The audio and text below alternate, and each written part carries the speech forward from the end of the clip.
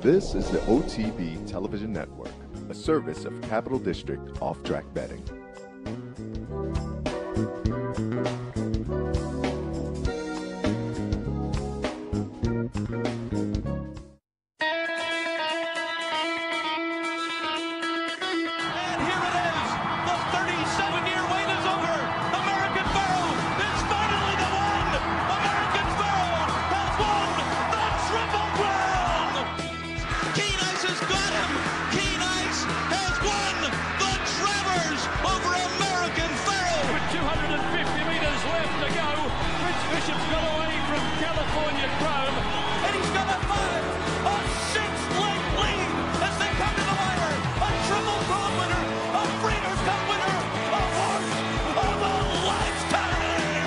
Broadcasting live from the Capital OTB studios, this is Racing Across America with Seth Merrow.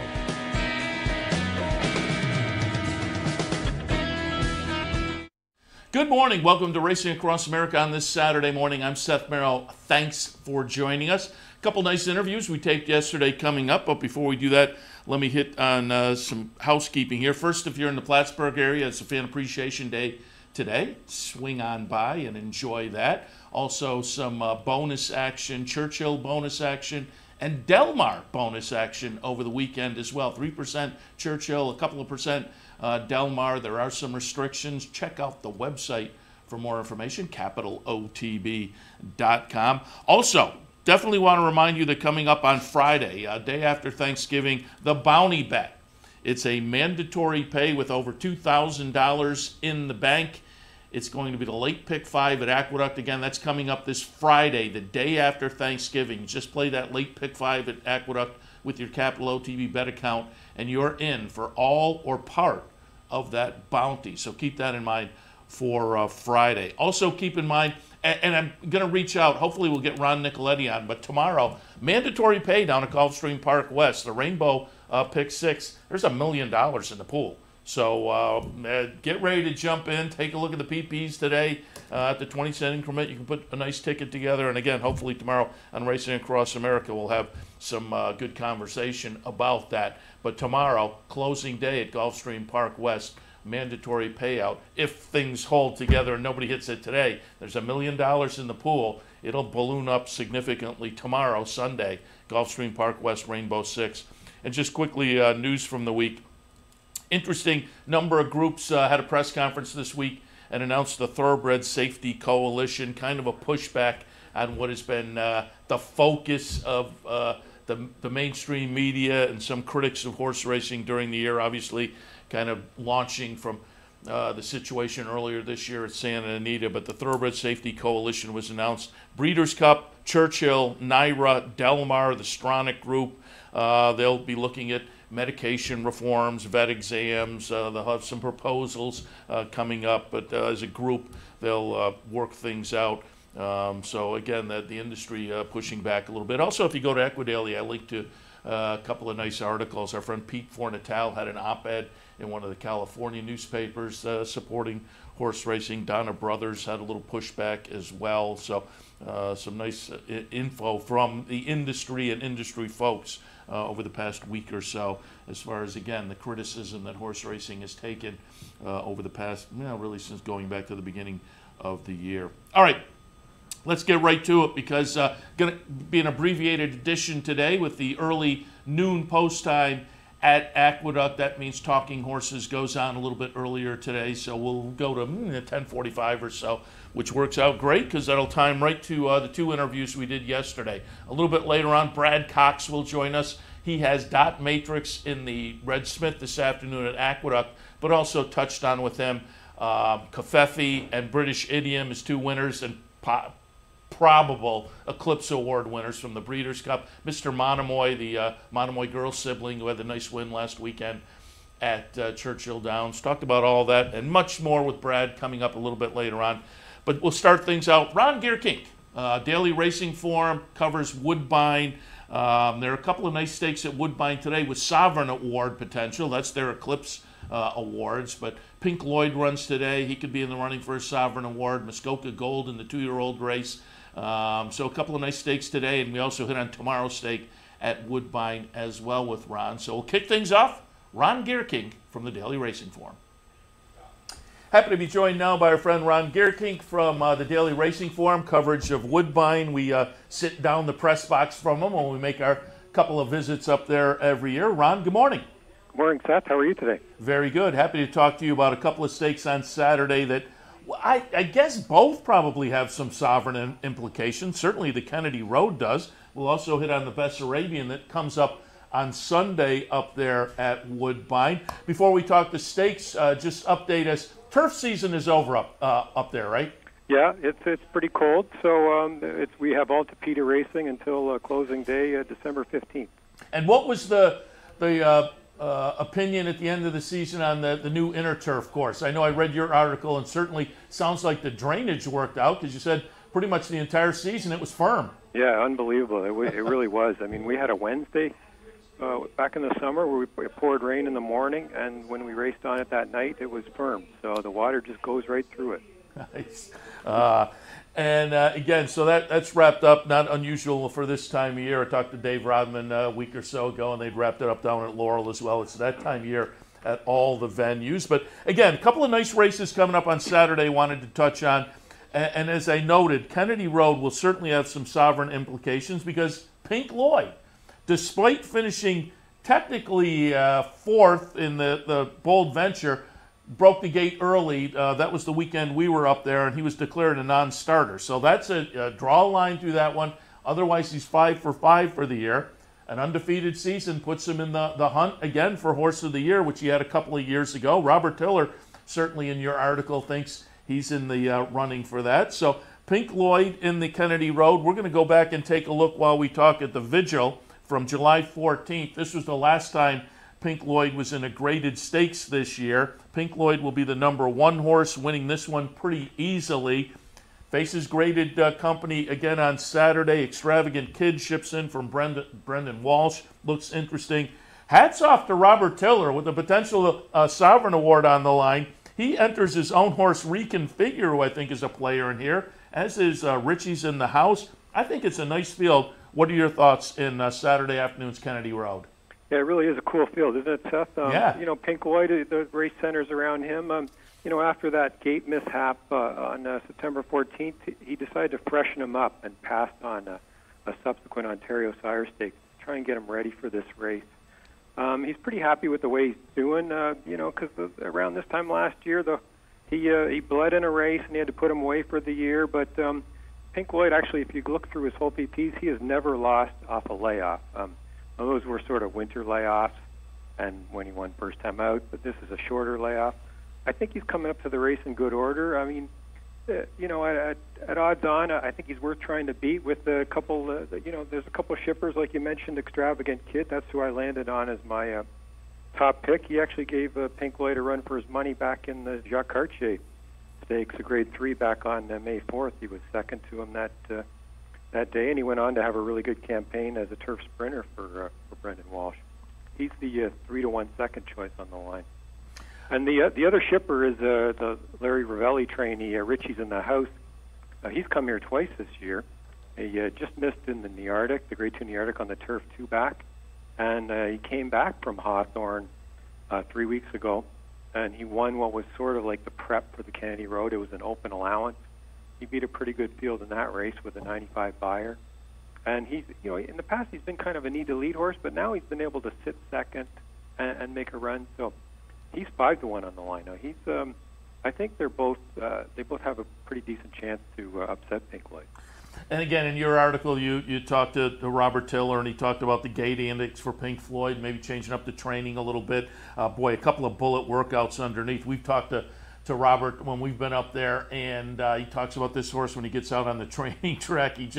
He wants to run, and those workouts certainly indicate it. But I'm curious, did you talk to him at all about Reconfigure? Because as they say, I'm interested. He not only trains, he owns the horse. Pink Lloyd with a shot at the Sovereign Award. But Robert Tiller puts in his own horse, who, again, I think Reconfigure is a horse that's a little bit interesting in there as well. Yeah, true. And he's really the claim of the meet so far. He took him off Cassie for $25,000 back in July.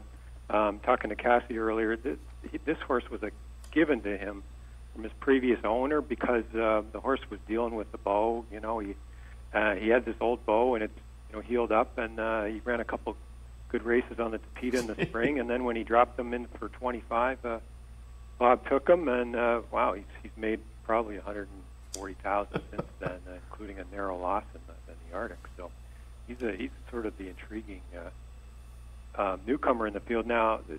Bob thinks he's maybe better on turf than he is on the Tapeta. He probably is. So he's a bit of a long shot, but he gets our hot young rider, Kazushi Kimura.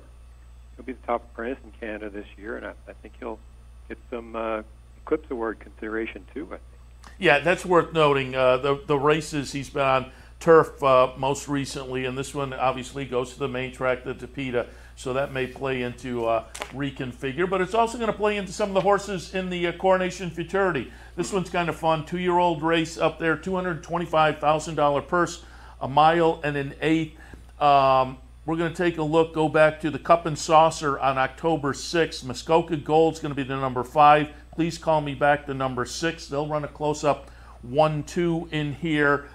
They're both back on Saturday afternoon. Muskoka Gold subsequently a good second in the Open Grade 3 Gray last time. And off of that, he's kind of where I'm tilting. Please Call Me Back has only been on the turf so far, so I guess the surface is maybe a question mark. But this field's also interesting because a couple of ship-ins. You have Steve Asmussen coming in with a Winchell horse, Halo again, and Tomcat Black comes in for Grand Motion. What are your thoughts on the Coronation Futurity? Well, yeah, you nailed it, Seth. On Muskoka Gold, he's a big, strong horse by Lee. Very well regarded by Cassie, and he wins this race. He's going to probably be champion 2-year-old in Canada, and I think he's really got a good shot. I mean, he had kind of a wide trip in the Gray last time. He came flying on end, just a half length back, and he's just as good on the grass as he is on the Tapeta. He can handle both. I really think the race goes through him, and Please Call Me Back. He was pretty good. He was a decent fifth in the Grade 1 Cup and Grade 1 Summer Stakes, I think, when you were at Woodbine that day. Yeah. And he kind of flattened out late, but he came back and ran second to Muskoka Gold in the Cup and Saucer. Now, like you say, he's going to the Tapeta for the first time.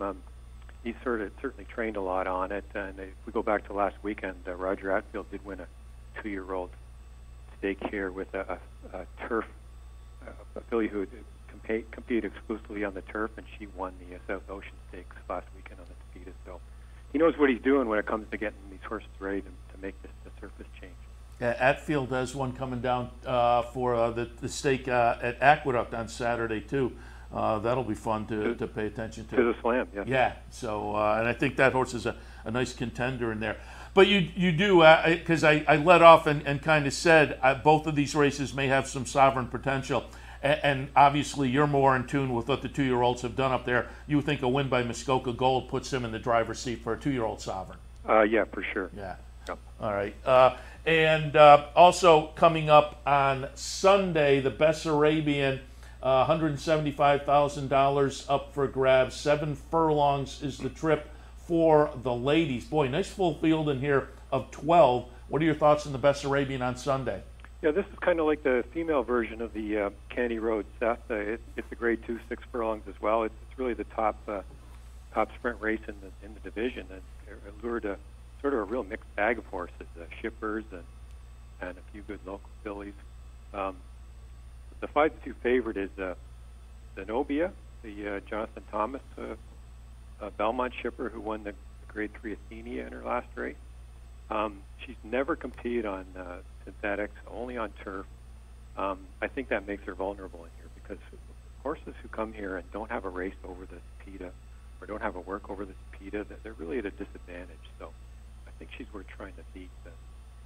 Josie Carroll entered 3 horses, and I like Gamble's Candy, a 3-year-old filly that who seems to be a real late bloomer. She beat straight 3-year-olds last time in the Ruling Angel Stakes, but in that race she was really game. She put away 2 horses on the front end and then opened up late and did it with an 88 buyer. So I think she's a real up-and-comer amongst the filly and mare sprinters on the ground.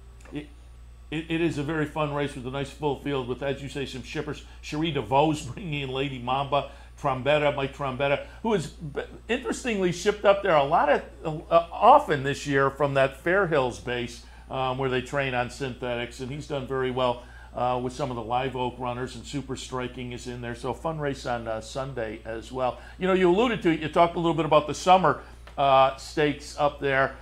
The weekend we were up, our friends at West Point won with Decorated Invader. I'm just curious as to the thoughts, some of the Woodbine runners, Breeders' Cup weekend. I thought Got Stormy ran well again coming out of the second in the Woodbine Mile. That duel with Uni, Got Stormy running second again, but I thought it was a good performance. Decorated Invader, I'm sure the West Point folks were disappointed. I was too with the trip. Just went wide, and it's just tough on that course to go as wide as that one did. And I'll also toss, I read in your column, it's kind of interesting because we talked with Brad Cox a little earlier and talked about British Idiom. British Idiom has a Woodbine connection in that his dam was a juvenile stakes winner up there. Mm-hmm. Yeah, I don't recall much about British Idiom, but yeah, you're right. I mean, the Woodbine horses, you know, El Tormenta was 6 beat 4.5 in the Breeders' Cup mile. He actually, you know, he kind of ran off on De Silva on the front end. I don't think they wanted him being that aggressive, but he still, you know, didn't disgrace himself, and it kind of puts him up there for off of winning the Woodbine Mile. He's a co-leading contender for Canadian Horse of the Year, along with Starship Jubilee, the E.P. Taylor winner. Yeah, it was, as I say, a nice weekend for some of those Woodbine runners who, as I say, got stormy. Second place finish, but a good second. And just before we let you go, I want to talk about one more kind of news item because I pulled up in Equibase the human leaders, and Eureka De Silva once again leading on the jockey side, and with the numbers, seems like he's in the driver's seat as being the leading jockey again. And as we talked to him when we were up there earlier this year, he's retiring and going on to kind of a personal trainer kind of a situation in his next career. I'm just curious, have they announced, is there going to be some kind of a special a day for Eureka, something like that up there as the season ends? Yeah, I think the second last weekend of the meet, or nice. one of the last few days of the meet, there is going to be something they're going to do with him, yes. And this will be the last time he rides Pink Lloyd, unless he makes a quick comeback. But yeah, it's going to be sad to see him go, but he's 44 years old. I think it's 44. He's been riding for 30 years. If you go back to when he started at 14 in Brazil, riding quarter horses. So he's been doing it a long time. I assume he's got a lot of money put away. I mean, hey, why not? You know, why not enjoy the rest of your life and get away from the grind of being a jockey and, you know, riding 7 or 8 a day. And God bless, leaving at really the top of his career, which you don't see very often. So God bless him. Wish him the best. And as I say, we've interviewed him a number of times. He's a nice guy, too, so it's easy to root for those kind of guys. For sure, yeah. Ron, as always, appreciate the visit and the thoughts on the weekend stakes, and we'll talk again. Thanks, Seth. Thanks for having me. Ron Gierkink, Daily Racing Forum, Woodbine coverage. 3 nice stakes coming up on Saturday and Sunday. Caught up with Ron yesterday, and yesterday also caught up with trainer Brad Cox. Again, he has Dot Matrix Day and the Red Smith and some horses over the past few weeks, including a couple on Breeders' Cup weekend that were winners that we wanted to catch up with as well. So we'll take a break. When we come back, trainer Brad Cox, stay tuned.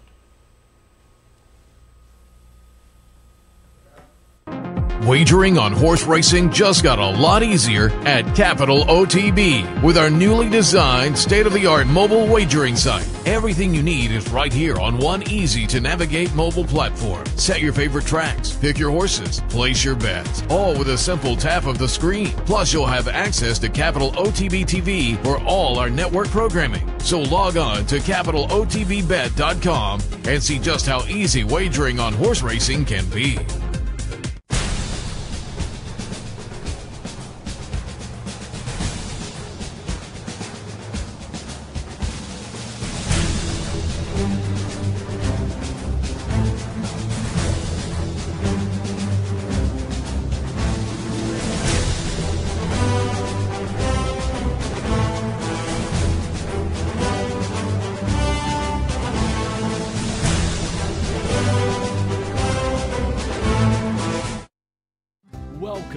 Albany County, an incredible destination to live, work, and play, with easy connections to more than a dozen cities from our vibrant modern airport. It's a short trip downtown to a hive of culture and amusement, from world-class shows at the newly renovated Times Union Center to reliving the past at the New York State Museum. From outdoor recreation to shopping to nightlife, Albany County has something for everyone. We'll see you soon.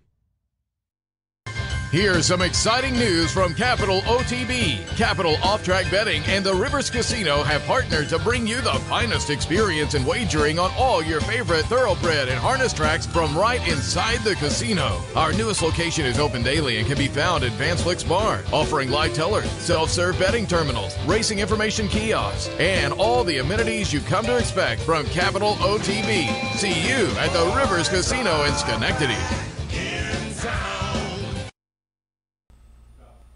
Welcome back to Racing Across America, joined now by our friend Brad Cox. Big week a couple of weeks ago at the Breeders' Cup, and of course we will touch on that, but also a runner this afternoon in Aqueduct's feature of the Red Smith, so we want to hit on that. Brad, good morning.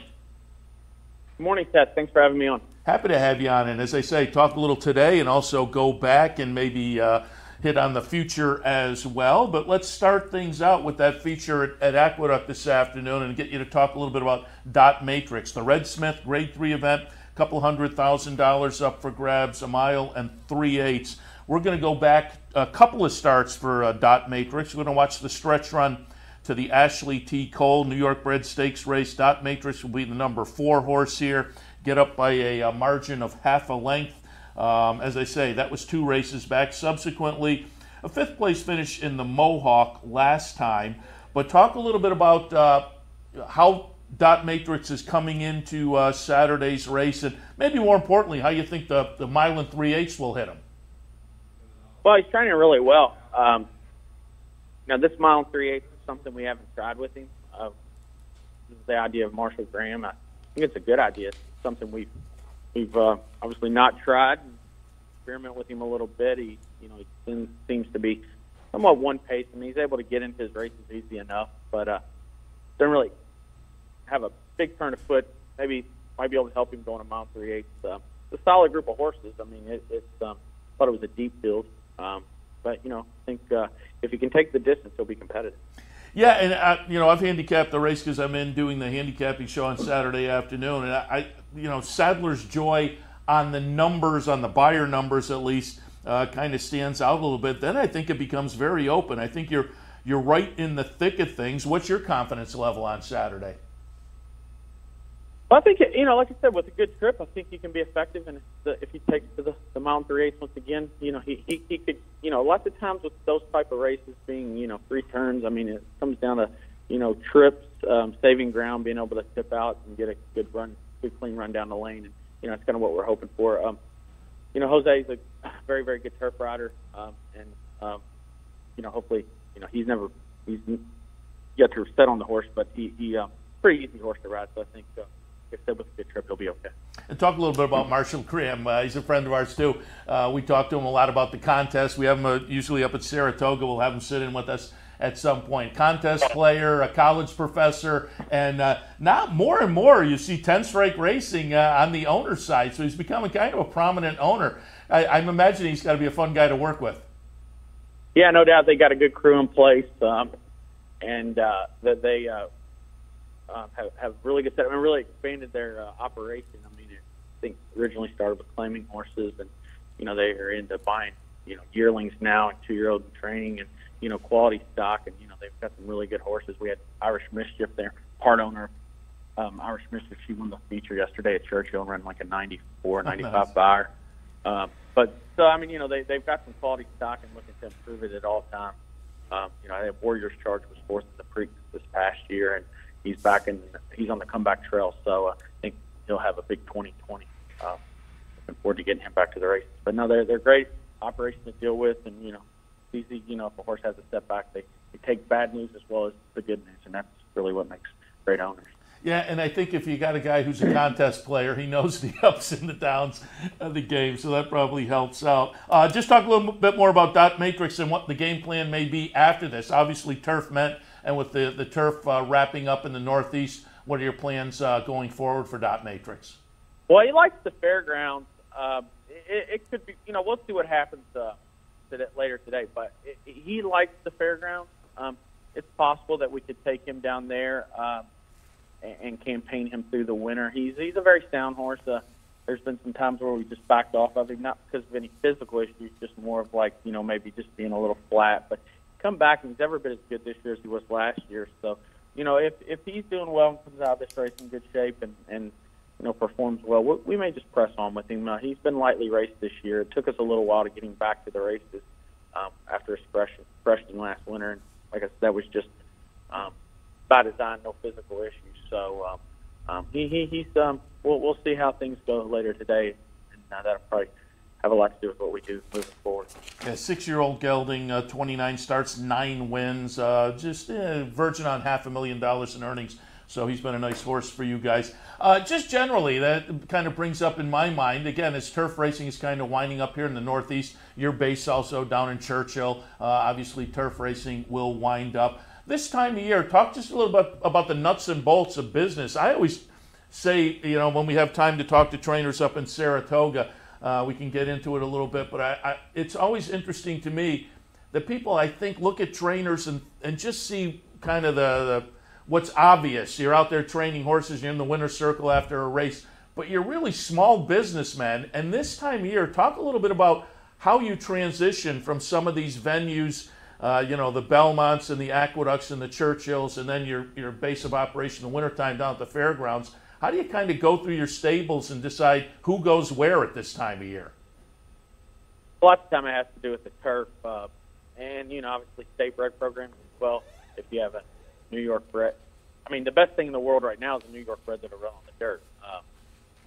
Or not the best thing in the world, but if they're going to be in New York in the winter, that's the thing to have, New York breds on the dirt. And obviously open horses. I mean, they can, that's not a bad thing to have them open, made special weights. Their climbing horses fit well at Aqueduct through the winter. But obviously, if you have grass, you have to get them sent down south. And because the grass horse on the New York bred on the grass, it's a good time to give them a little break, freshen them up, get them ready for the spring. So that's just kind of how you adjust and move around the horses. They're stabled there in New York for the most part. It has a lot to do with the grass and the New York bred. Let's take a look, and I want to go back to last weekend. You had a couple of winners down at Churchill, and I want to start out. Let's take a look at the replay of a maiden special weight event. Mr. Monomoy, sibling to Monomoy Girl, first career start, a little bit of trouble, wound up 4th back in the middle of October. But the second start of the career we're watching, Mr. Monomoy, the number 7 horse, 5.5 length win. Talk about this win last Saturday.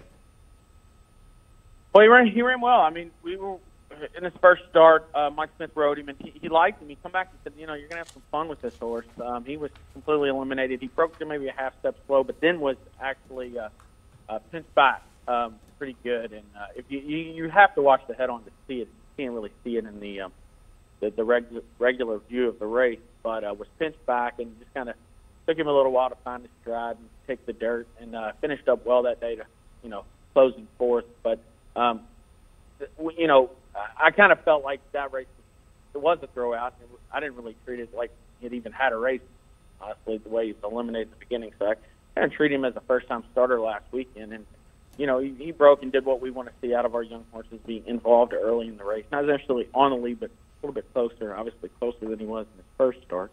And he performed well. We thought he's really turned the corner the last couple months. We picked him up. He was bought out of a cell in France and came to us. Very immature horse, and really taken off of like the last 2 months. Probably the end of September, he really turned the corner and started really moving forward. Give him a start there at Keeneland, and he moved forward off that one start as well. So he performed well. We'll see what happens. We'll give him plenty of time to recover from this. He is back to the track and moving well. And hopefully, we may look at allowance race for stake moving forward in the near future. We just kind of let him tell us how, with his works and stuff over the next few weeks where we land with him. You see any similarities between Mr. Monomoy and his big sister Monomoy Girl, either physically or mentally? Yeah, I mean, I do a bit. I think, they're different color, but, he's a strong, stout horse. He's obviously a strong, stout filly. A lot more similarities in Cowboy Diplomacy, which is 3-year-old, looks just like Monomoy. But he's obviously run a few times, and he has to break his maiden. He's on the farm right now, recovering from the setback. But yeah, I think there's some similarities in their physical makeup, just their body height, their hips, their shoulders. I see some similarities in them. Also want to go back to the stakes race last weekend at Churchill, the River City. I was in handicapping that race, and Mr. Misunderstood, I was kind of, where do I put that one in my mix? Was coming off the nice win, the nice second at Remington that seemed to have this one primed to run well. And in a blanket finish, we'll watch the stretch run of the River City. Mr. Misunderstood is going to be the number 4 horse here, and right in the thick of things with Cullum Road at Admissions Office, the favorite in the race. But Mr. Misunderstood, nice gutsy win here. What were your thoughts on this victory for Mr. Misunderstood, and what might be next for him? Well, it was a big effort, to say the least. I mean, he'd had some trouble. He caught a case of pneumonia last winter at the fairgrounds, and we backed off of him. And Stephen Flurry was super patient with him. I told him you're going to have to be, because when they do get sick like that, you have to give them time to recover. And he was, all about giving him the time, and he did, and they rewarded him on last weekend.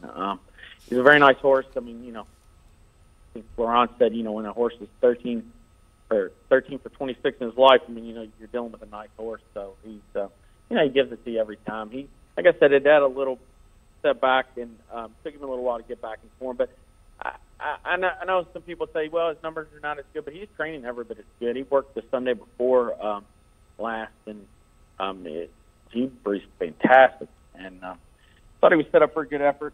Florent gave him a good ride, and he was able to split horses and, get there in time. He loves Churchill. He always gives you an honest effort to run over a super firm turf. He'll run over, turf with some cut in it. He's just an honest horse that gives it to you every time. So it was good to get him back to the winner's circle. Yeah, 13 for 20. Coin flip. He's a coin flip every time he goes to the track. 13 for 26. Does he, obviously they have a great turf program down at Fairgrounds. Does he head down there with you this winter?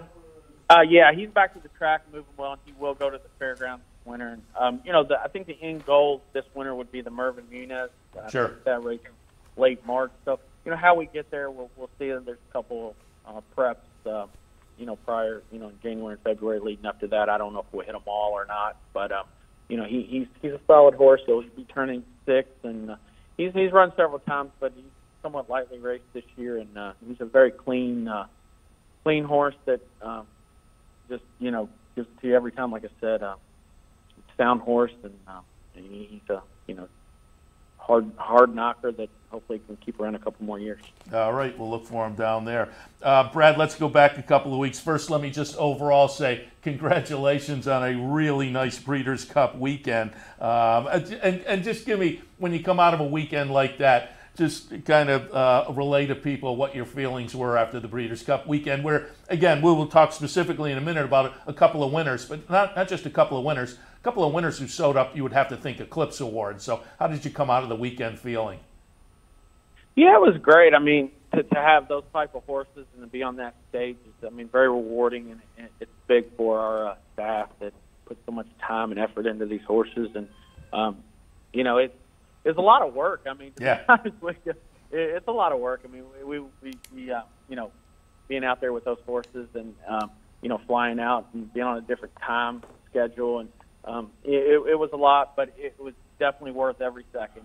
It was an incredible weekend. Santa Anita and Breeders' Cup did a great job, put on a great show, and we just felt very fortunate to be a part of it. And as far as, two fillies that run tremendous races and gave us big efforts, and really hopefully worthy of an Eclipse Award that that's championship material, and no one can take that away from them. So it was a huge weekend, to say the least.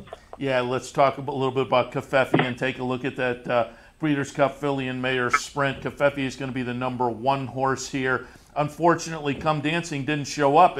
She would seem like it was going to be the logical challenger in here. It turns out instead to be Bellafina running a good second, but Covfefe, the number 1 horse, as the 3-2 favorite, 3/4 of a length victory. And Brad, we had talked to you here on the show after the Miss Preakness, which was a great victory, and kind of speculated maybe the test in Saratoga. Sure enough, she shows up there, one of the better performances of the summer with the Ding Dong Battle with Serengeti Empress. Goes down and wins the Dogwood in prep for this race. And then the great performance in the Breeders' Cup Filly and Mare Sprint. My question is, her only loss this year was against Older in the Roxalana. So she's coming back in against older horses in the Breeders' Cup Filly and Mare Sprint. Boy, we're looking at the performance there. What was your confidence level, and was there any concern going back to the defeat in the Roxalana that, again, she's now stepping up against Older? How was she going to perform? What was your confidence level going into this race in the Breeders' Cup?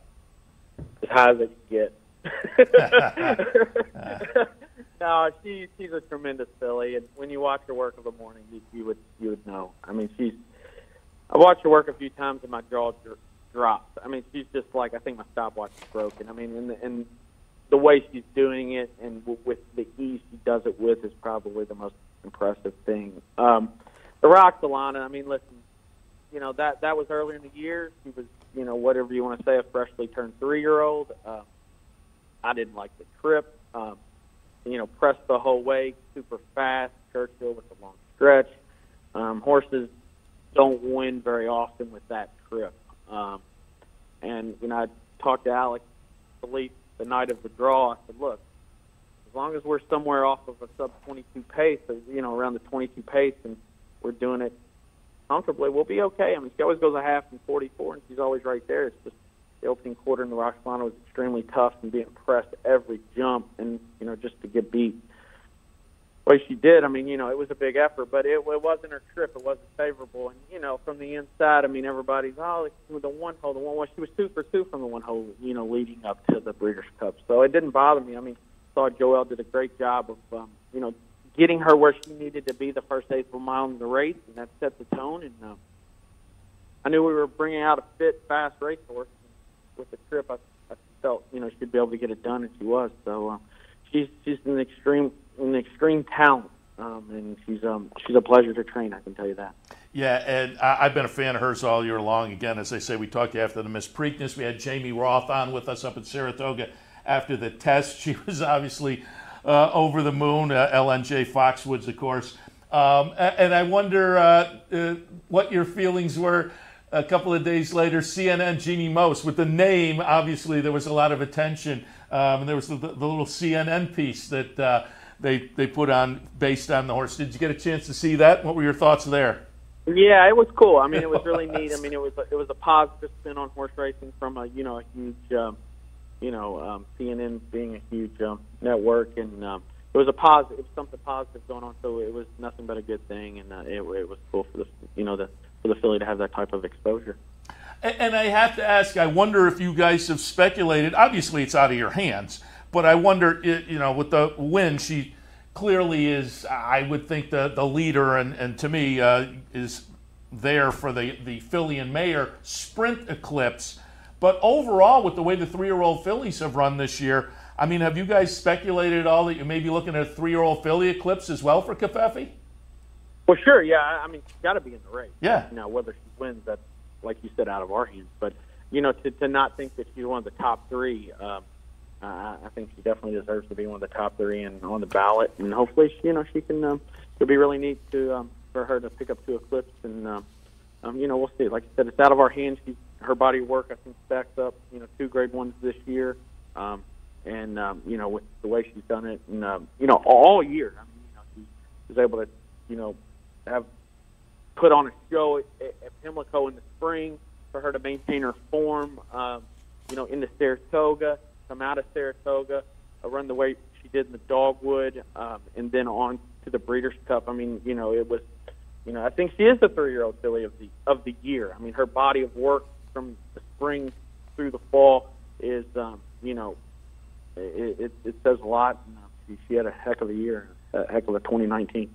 Yeah, the test to me, I mean, obviously I'm biased up here, but the test to me, one of the better sprints for the girls every year, and she wins that one, and then the Breeders' Cup Filly and Mare. Again, given the overall picture of the 3-year-old fillies, she has to be firmly in that conversation as well. But another Eclipse potential you would think would be your juvenile filly winner, British Idiom. Let's take a look at the stretch run there. Breeders' Cup Juvenile Fillies. British Idiom will be the number 4 horse. I like British Idiom. I was very happy with the $7.40, so thank you very much. But now 3 for 3. Won one of those restricted maiden specials up at Saratoga, restricted to the auction price of, I think, $45,000 or less. So then there were question marks, maybe class coming out of that, although she did it very nicely. But she answered that with the win in the Alcibiades, and we're watching the nice ding-dong duel here where she just will not let the horse on the inside go by in the Breeders' Cup. Give me your thoughts on British Idiom and the performance in that Breeders' Cup Juvenile Fillies. She showed a lot of heart to get there. I mean, I don't think she was handling the track that well. Got bounced around in the first turn a little bit. And, you know, for a young horse like her, just third start of her life, 2-year-old filly, to overcome that trip and stay on, I think shows just how special she is, and she's going to be. It's a very sound filly, you know, good size filly, lots of length and stretch, and, you know, I'm thinking she'll hopefully get better as a 3-year-old. I mean, it's hard to say that, but I really do think she could be better as a 3-year-old with what she's accomplished so far. We're going to leave her here in-house. We're going to ship her down to the fairgrounds in a few weeks and just start preparing her for her 3-year-old campaign. But, you know, I think Javier said she did struggle a little bit with the track and was able to overcome it, beat a really nice filly in Donna Veloce. Obviously, she just ran the one time, and she has a bright future as well. So, you know, we're super excited about this filly. I do think she locked up, you know, the Eclipse Award for Champion 2-year-old filly, and she's an amazing filly. She may have cost $40,000, but she's worth a heck of a lot more now, and she doesn't look like a $40,000 filly. She's a big, beautiful filly that's worthy of a championship. Yeah, it cost $40,000, which again got her into that restricted maiden special up at Saratoga. But obviously, the subsequent 2 races proved she's a bargain. So good job there by Mataket and Michael Dubb and company. And you mentioned her game plan. Maybe head down to the fairgrounds and look at that 3-year-old filly series down there. I want to go back to Covfefe. Covfefe, a little time off on the farm, right? Yeah, she got a little break with McCathins and Ocala. They actually broke her, and she had a break there last year, so they know her. And yeah, she won't be out long. We'll probably get her back, say, at some point in January and start getting ready for the spring. Some of the grade ones in the spring. I mean, I'm not saying we'll start back in the grade one, but obviously those will be the goals. The Madison, the Humana Distaff, the Ballerina, and obviously the Breeders' Cup Filly Mare Sprint. Those are races that we'll target. I'm not saying those will be in all of those, but those are races that we look forward with her. Well, we like to hear the Ballerina for sure up here. Brad, before we let you go, just want to touch on one more horse. Going to go back and watch the Oklahoma Derby, the win by Owendale. That's a horse I've liked all year long. The nice third-place finish in the Preakness was one of the highlights of the year. Win in the Ohio Derby, this win in the Oklahoma Derby. Owendale, again, the number 11 horse as we're watching. Subsequently off the board in the Breeders' Cup Classic, but I've read you're considering the Clark at the end of this week down at Churchill Downs. Is that in the game plans for Owendale? Yeah, it's possible. He's going to work this weekend here at Churchill. If all goes well, we're going to do a little more homework on the race, see who's coming. And if things add up, we may take things. It'd be nice for this horse to get a grade 1 victory at 3. We're hoping that that race makes sense. If it does, we'll take a chance. If it doesn't, we'll set it out and regroup and just getting ready for 2020. But he is doing well. He did exit the Breeders' Cup in good order. Was not his day. Didn't take to the track very well and didn't take to the kickback and just kind of galloped around there. Javier said he wasn't handling it, so he kind of, didn't beat him up to finish mid-pack and just regroup. And he's come back to Churchill and he's trained great. So we're going to kind of see how things unfold in this park over the next week or so. Well, it may not have been his day, but it was your weekend for sure. A couple weeks ago at the Breeders' Cup, Covfefe and British Idiom, again, likely Eclipse winners in their categories, and it was a great weekend for you. We've had you on over the past couple of years, and it's been fun to watch the progression with Monomoy Girl and now some of these other horses. And we appreciate you're always taking the time to jump on because it's fun to talk to you and talk about some of these horses. Wish you a lot of good luck. Dot Matrix on Saturday and potentially Owendale at the end of the week in the Clark. And again, Brad, appreciate the time.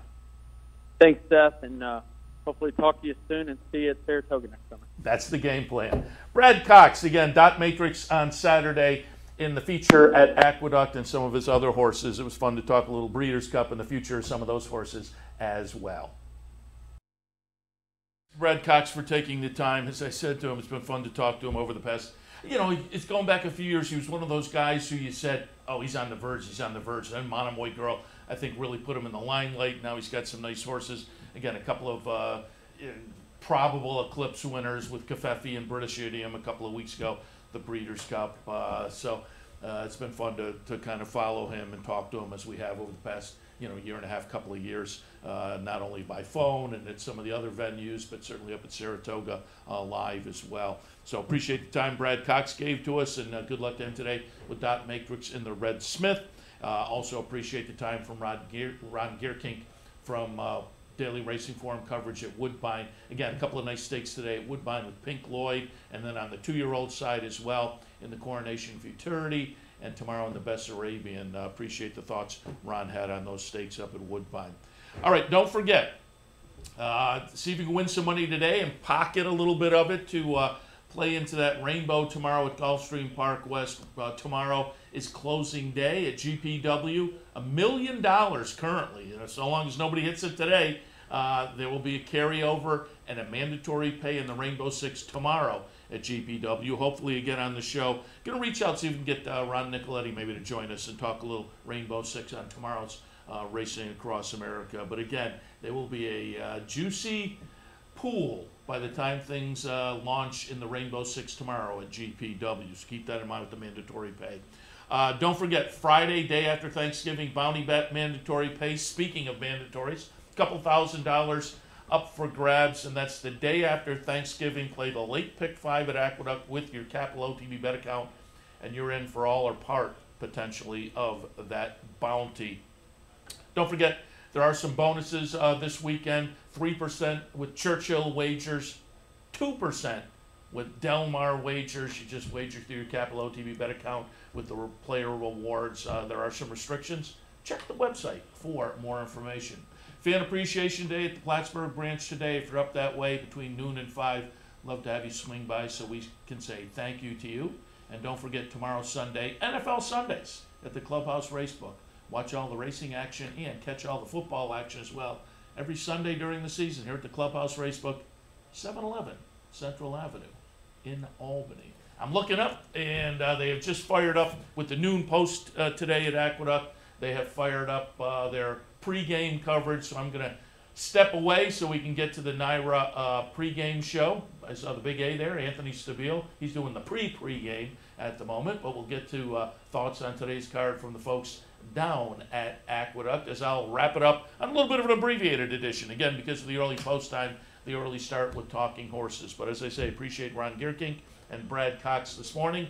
Tomorrow morning we'll have some coverage of that mandatory pay at Gulfstream Park West. I'll be back in about an hour or so with OTB Live for this afternoon. So for this morning's edition of Racing Across America, appreciate your joining us. Stay tuned. Talking Horses from NYRA up next. You're watching OTB TV, a service of Capital Offtrack Betting.